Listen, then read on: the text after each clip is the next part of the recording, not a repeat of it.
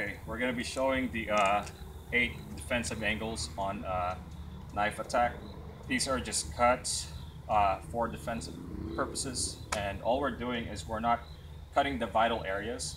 We're just cutting the portion of the arm, portion of the chest, portion of the leg, and then the other arm just in case the person swings. So here we go.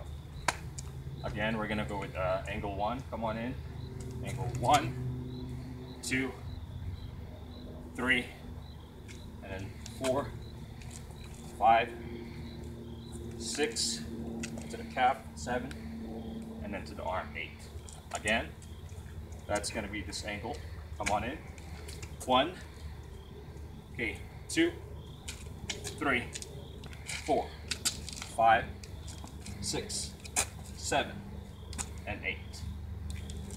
Okay, and again, that's the 8 defensive angles of knife attack with Team ESPADA. And hope you enjoyed the video. Have a